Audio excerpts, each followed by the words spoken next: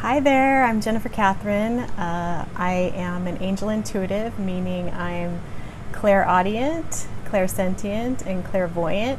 I communicate with your angels and guides to give you guidance on your life. And I'm also a relationship coach, so I can help you with your pictures, your profile, any communication, and the actual date itself. Today, I'm going to talk about the 10 ways to meet a man in real life. So a lot of people don't like online dating, they don't enjoy online dating, and I've really never met anyone who really does enjoy it, but there are other ways to meet men that don't involve apps. So it's a really good combination with your online dating to also do these 10 other things. So if you do it at the same time, you're just increasing your chances of meeting the right person. So the first thing would be to check out events on Facebook that your friends are attending. So just look at all the events and see something that interests you. That would be like a big group of people. Like your friends are going to a concert and you could join. Or there's some kind of event that interests you. Yoga on the beach. All sorts of stuff. Any activities you could think of. Any hobby that you have.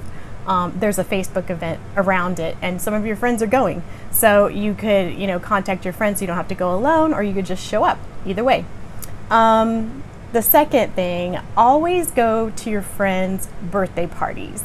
So you're going to meet a new group of people when you're out with other people. So that friend of yours might have a brother who brings a friend, or something like that. You never know who you're going to meet. So even if you're all meeting, at a restaurant for drinks or whatever, and it's after work and you're tired and you really don't feel like going, just go to your friend's birthday, because you never know who you're going to meet there. Another way to meet men, it may not be practical here in Southern California, but in other areas, you can take public transportation to work and meet people that way. But you're not going to meet someone if you're, buried in your phone the whole time, or you've got your headphones in and you're not paying attention to your surroundings. No one's going to bother you. No one's going to talk to you if you're shut down. But if you're open and, looking around and engaging in conversation with people, then that makes you more approachable, and a man could approach you, safely in that way. Another way is to volunteer your time. So pick a cause that you are passionate about and look up to see, what volunteer opportunities they have. There could be at the animal shelter, or fostering kittens, or there's a cleanup at the beach, or, if you feel really passionately about reading to children, there's opportunities at the library. There's other opportunities for literacy programs for kids and adults.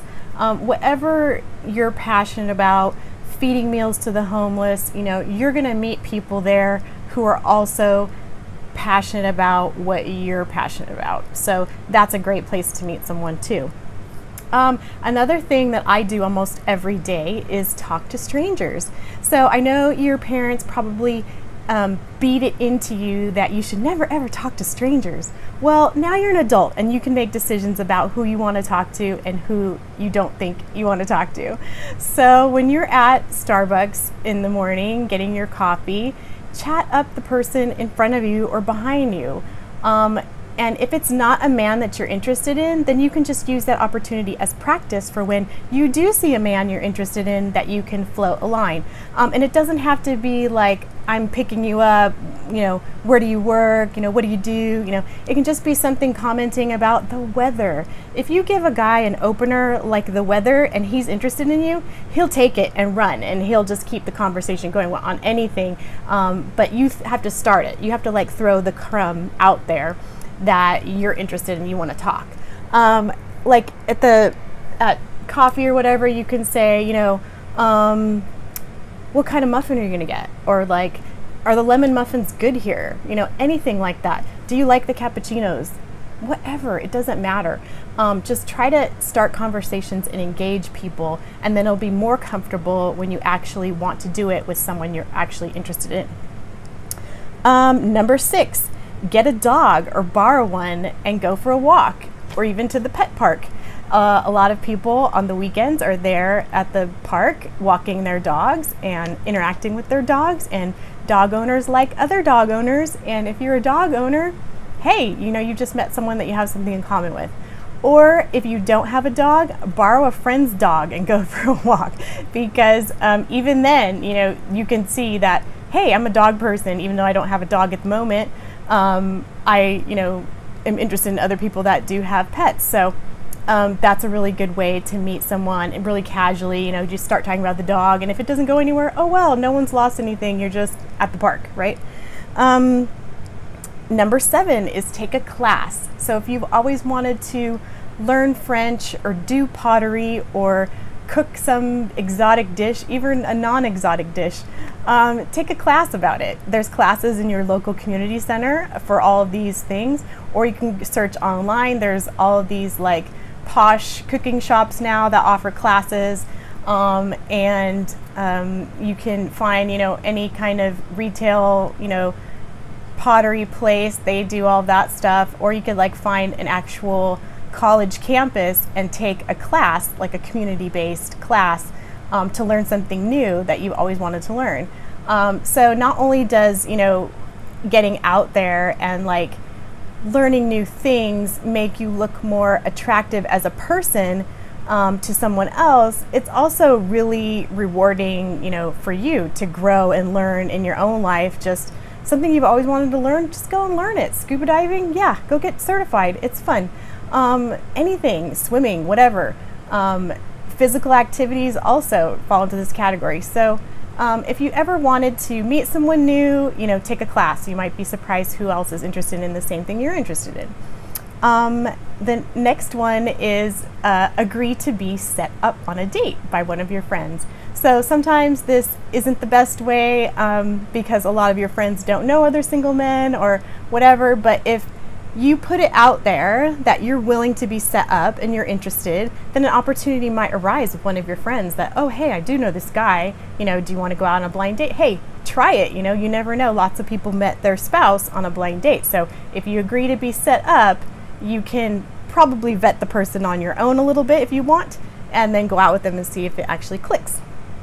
The 9th way is to become a regular somewhere.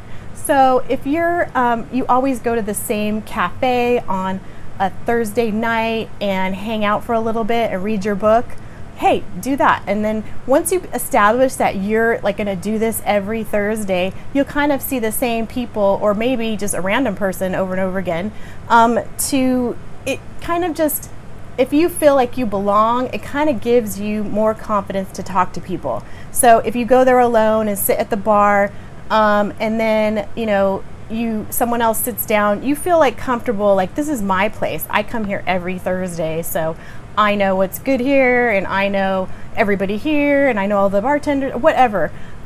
It just kind of helps you feel more comfortable so you can branch out and talk to people, because it's really the talking to people that's going to get you interested in more available men.